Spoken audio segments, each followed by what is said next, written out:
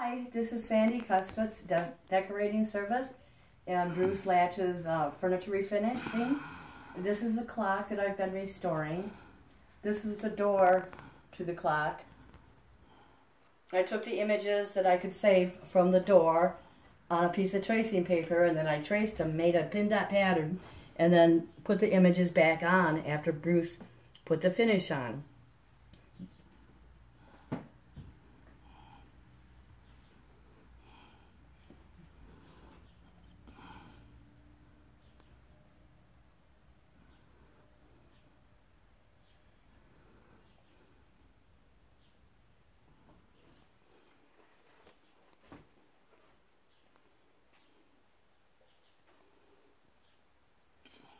And this is the body of the clock, and I couldn't actually trace anything off of the side, but I could see it a little bit, so I just sketched it out, made a pattern, and put it back on here.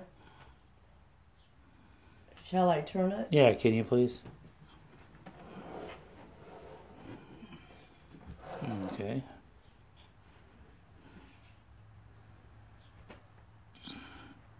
And of course the top of the clock is missing off the top right now.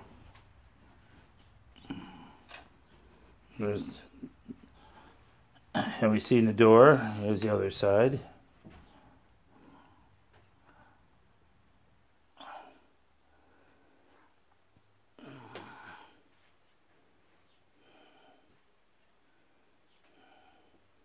I like that finish. You can see the red coming through. Okay, so what do you got over here? And this is the top of the clock. Do you want to demonstrate something? Sure. I've traced some of the images that were on here. And this is how you put on this is a pin dot pattern.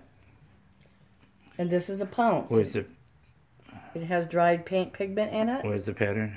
This is the pattern. And then you put your pattern on here like this.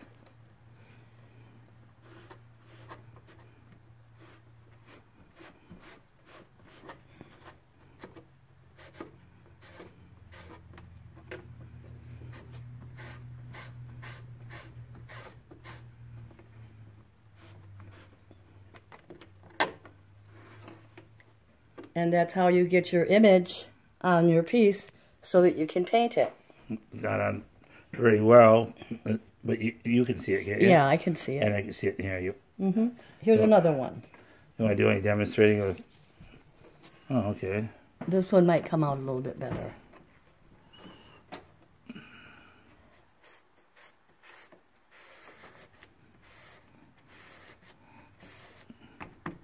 You can see it good, but not as good on the camera. Yep, that one came out. That one came out a little bit nicer. You got any batter mixed up? Gesso?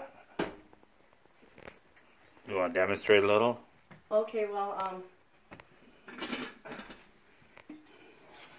for the raised work, we use Durham's water putty, and you mix it with lacquer, and it makes what we use to do raised work with, gesso. I'll show you here.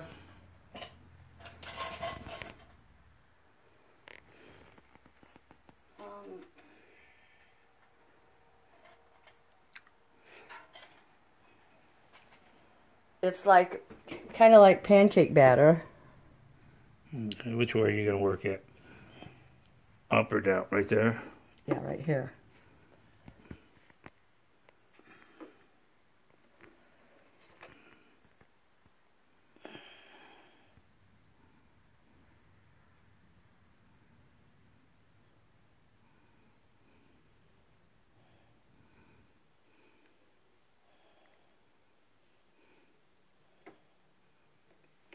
Oops, sorry.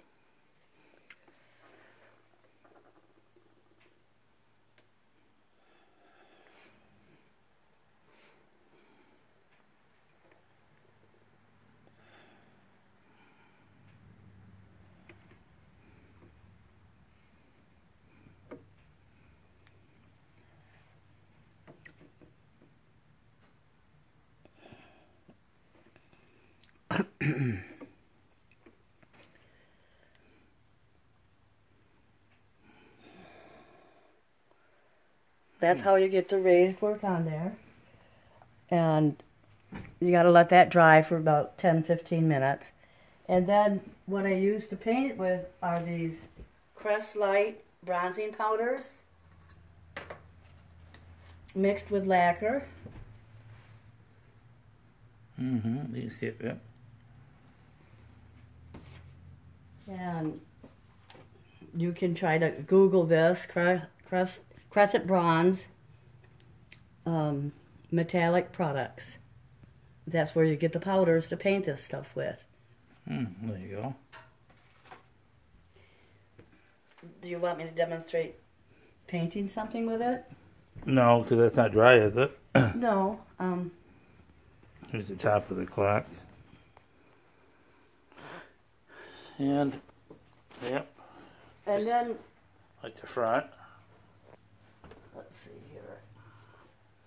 The clock is almost completed. She's got it tied up so that door don't flop open and break.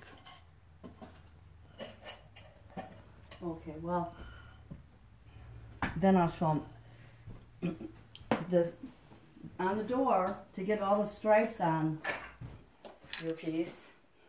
This is a striping brush. It holds a lot of paint and it kind of fits into the palm of your hand like that.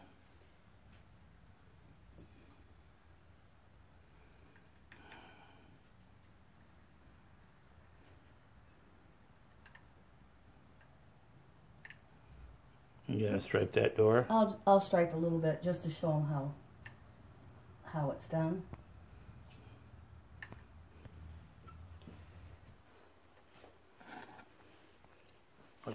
Which way are you gonna go? I'll go this way. See how I hold it in my hand? Then I can use these 3 fingers as a guide. Okay.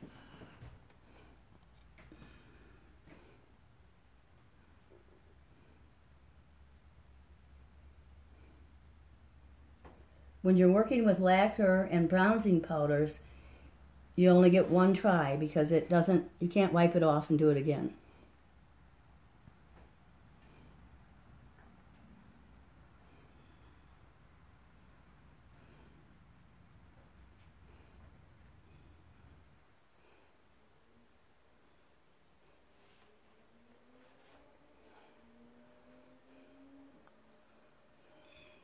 Surprised you got that far without having to load that brush. Yeah.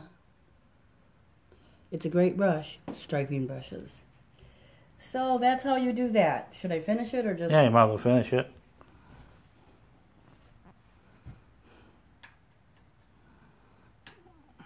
This is the door of the clock upside down.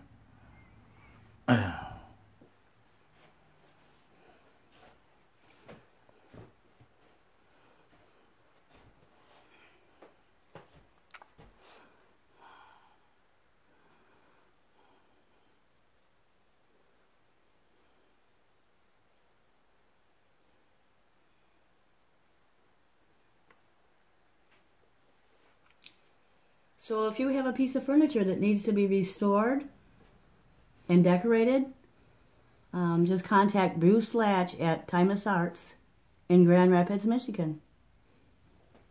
I just got to get the center of it.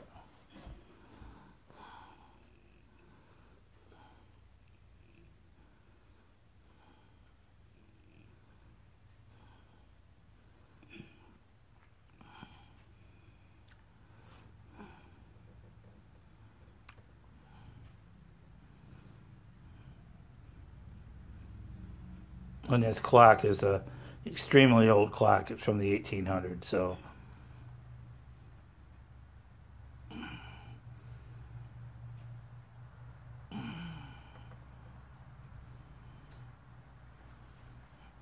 here's the other side that has not been striped yet.